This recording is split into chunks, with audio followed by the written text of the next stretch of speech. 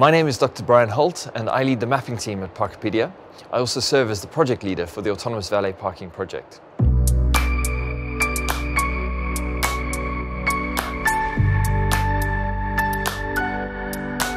The Autonomous Valet Parking project is a 30-month project funded by Innovate UK and the Centre for Connected and Autonomous Vehicles.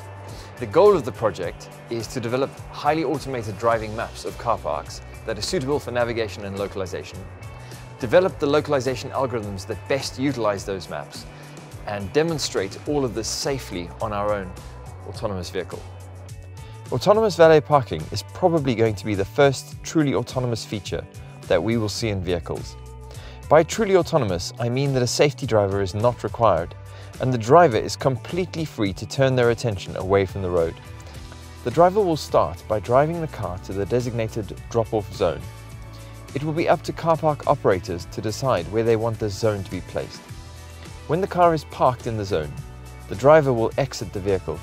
For the purposes of this demo, a safety driver will enter the car and start the autonomous system. In a production system, this will be seamless and no safety driver will be required. The driver will now instruct the vehicle to park itself by pressing Park on the app. The LED lights in the vehicle will change from green, showing manual control, to blue, indicating autonomous system control.